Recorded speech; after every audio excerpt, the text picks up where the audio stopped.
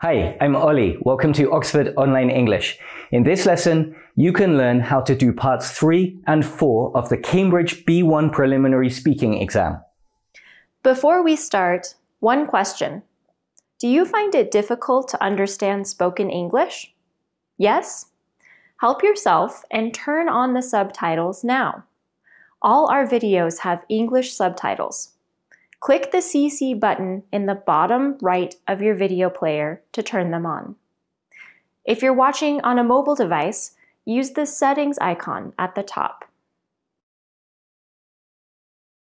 In part 3 of the B1 Preliminary Speaking test, you talk to your partner, not to the examiner. It lasts 2 to 3 minutes.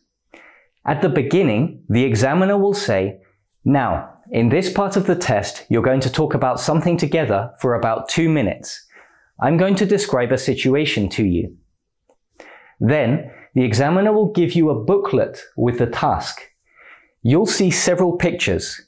It might look something like this. Then, you'll hear the instructions. For example, a family wants to go on a trip this weekend. Talk together about the different places the family could visit and decide which trip the family would most enjoy. All right? Now, talk together. Listen to the examiner carefully because the instructions won't be written on this task. If anything is not clear, ask the examiner to repeat the instructions. First point, remember that the situation is about other people, not about you. The task is not asking you to describe where you want to visit this weekend. It is asking you to talk about where the family in the picture should visit. Don't say, "I think the castle is a good idea because I love history." This trip is not for you. You are only recommending ideas for the family. Instead, say, "I think the castle is a good idea because it would be educational for the family." Now, let's look at another situation. Pause the video if you want more time to read and think. Remember also that the instructions will not be written on the task in your real B1 speaking exam. Let's look at how to begin. Do you know how you should start? A good way to start is to ask your partner a question. For example, for this task, you could ask, "Which present do you think is the best?" Or, "What do you think about getting him a camera?" Let's look at another task. Imagine you're in the B1 speaking test. This is your task. Can you think of a question you could ask your partner to start? Pause the video and try to make 1 or 2 questions you could use to start this task. Do it now. Could you do it? Of course, there are many possibilities. You could ask, "What do you think about bringing a camera?" Or, "Do you think they should bring a guidebook?" Asking a question is a good way to start. What next? The conversation should be 50% you speaking and 50% your partner speaking. You don't get extra points for speaking more. Give your opinion about something, and then ask your partner a question. Your opinions on each idea should not be very long, 1 or 2 sentences maximum. Then, ask another question. Ask your partner to respond to your ideas. Let's go back to our first example. Remember, 1 or 2 sentences, then ask a question.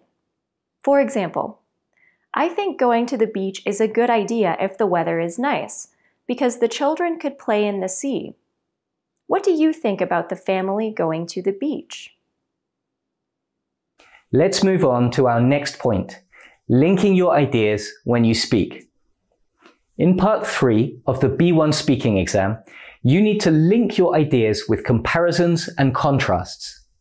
Look at our second task again. Imagine you're in the exam. Your partner says, "I think the mobile phone is a good idea because our classmate could keep in contact with us. What do you think about the camera?" And then you reply, "I don't think the camera is a good idea because cameras are old-fashioned. What do you think about the book?"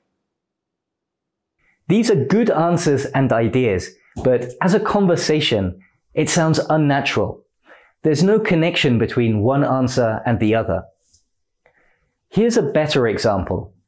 Your partner says, "I think the mobile phone is a good idea because our classmate could keep in contact with us. What do you think about the camera?" You reply, "I don't think the camera is a good idea because today all mobile phones have cameras.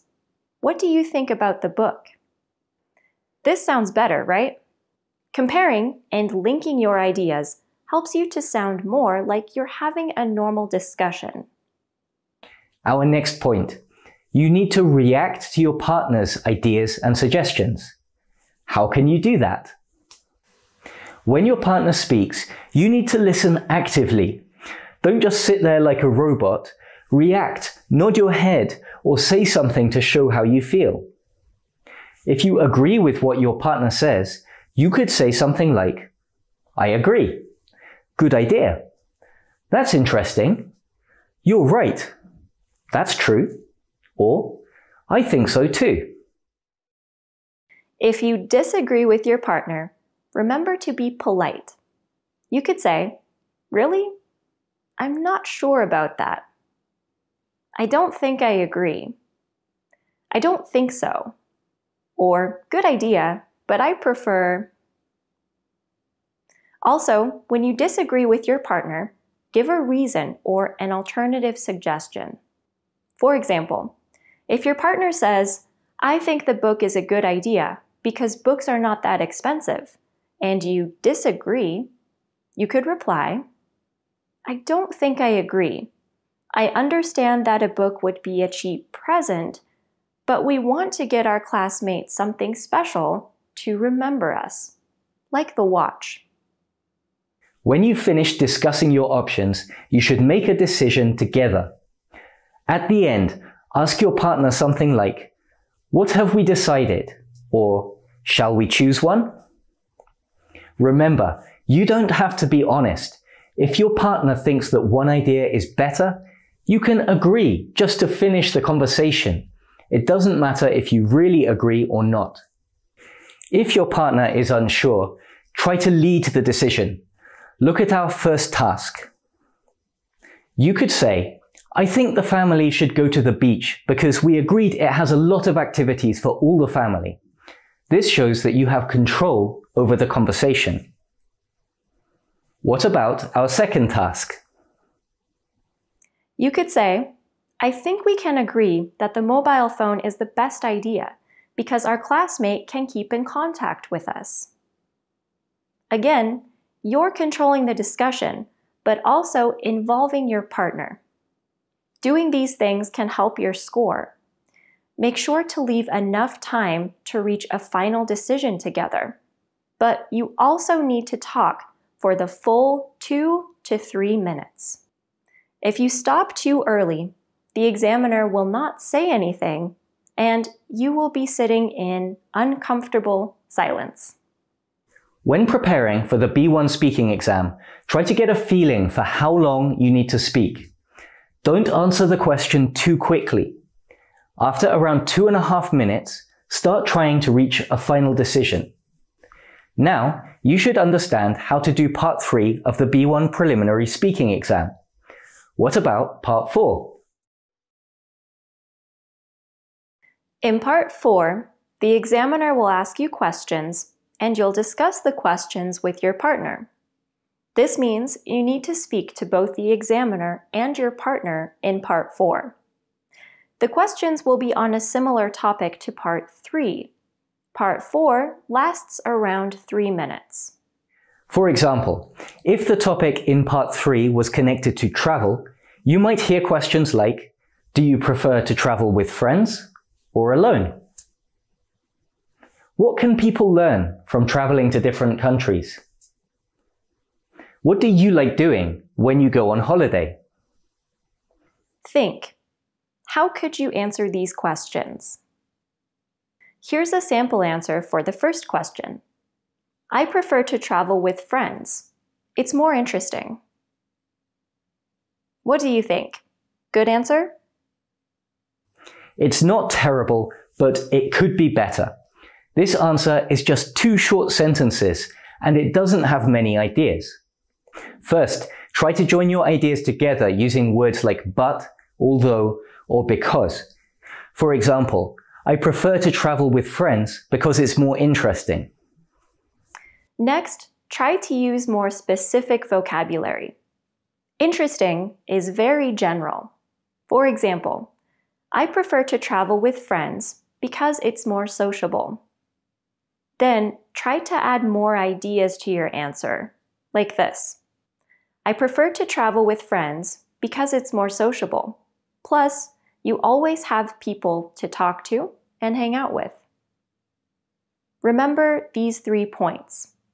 Join your ideas together, use specific vocabulary, and add ideas to your answer. In this way, you can make your answers stronger. Like in part 3, you should ask your partner for their opinions. The examiner will ask questions in part 4. However, you should also talk to your partner. So, at the end of your answer, you can ask your partner a question like, "How about you?" or "Do you agree?"